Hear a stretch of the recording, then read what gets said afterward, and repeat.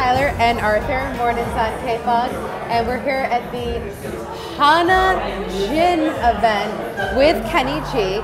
Kenny, why don't you tell us a little bit about how you got involved with the gin? Yeah, okay, sure. Well, I met the Chen family. This is run by George and Nicholas, and I met them in China. I go there all the time. My music's very popular there, so I was in China at an event, and we met, and I was very moved by the family-owned small company that makes some of these liquors. One of them being Hana Gin.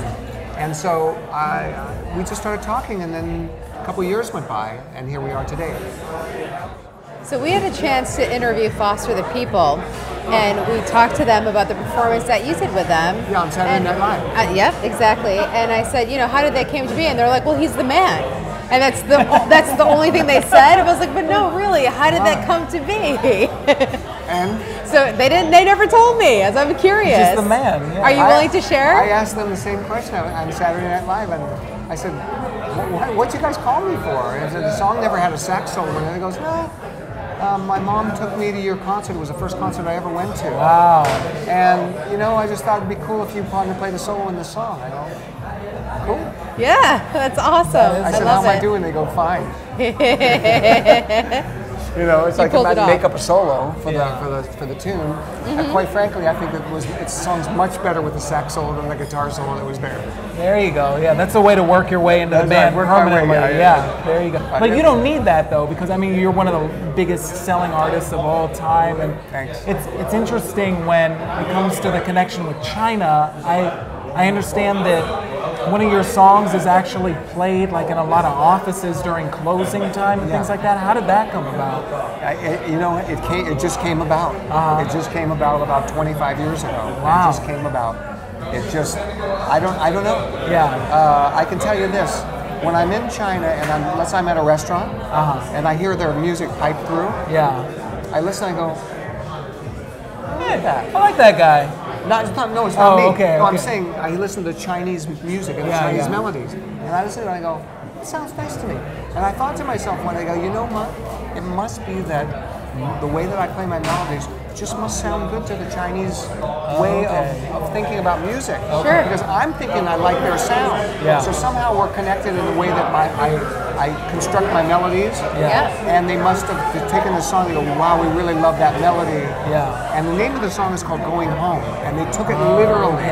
Okay. So they love the melody, and then they go, well, this song must mean it's time to go home. Yeah. Right. So then that started to play it, and then now it's, I mean, I think it's probably played for like 300 or 400 million people every day. Wow. I'm not kidding. And that's so cool though that you're associated with like the best part of the day with leaving work and getting home, you know? I know. It's actually really cool. I've been in China. I've heard that song in Tiananmen Square played over the loudspeakers. Wow. I've heard it in a bathroom on a golf course in the middle of nowhere in China. Just, there's my song. There it is. What time is it?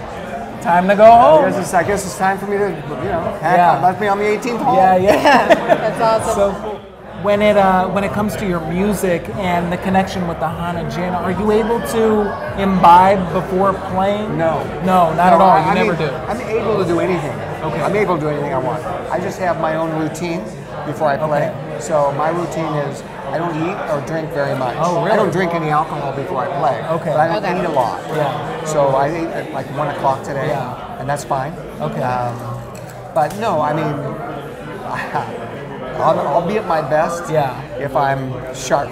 Yeah, okay, yeah. I might think I'm at my best if I'm not sharp, but I know I'm going to be at my best. And then afterwards, I get to look forward to relaxing and listen. Drinking to me, I look at it like this: a drink in your hand, sitting with friends. It's like time stands still. That's what it's about. It's not necessarily about just getting hammered. Yeah. Sometimes it's about getting hammered. Sometimes it is. But on a regular basis, if we're having a drink together, just enjoying the moment. We're enjoying the moment. Music, you're sitting listening to music with somebody, you're enjoying the moment. So I feel like this combination is, it works. Because with both things that we do, I do my music, Hana brings the gin.